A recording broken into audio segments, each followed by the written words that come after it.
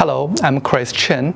I'm currently a PhD student at the University of Hertfordshire.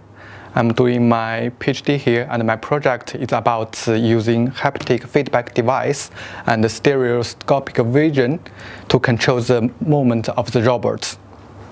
I'm doing engineering and technology for my undergraduate degree. I studied how to use the basic of the robot part and how to use the laser, how to make them work with the laptop, how to use the smartphone to control the robot, and how to connect each component through the wireless network. This interactive software design makes me to know how to make a software or product that are easier for people to use.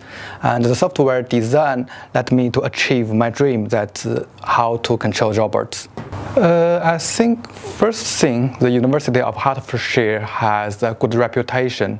Second thing, I think its location is very good. It's very close to London. It's convenient. And the last thing and the very important thing is that the University of Hertfordshire provides lots of facilities and gives you the opportunity to achieve your dream, to do what you want.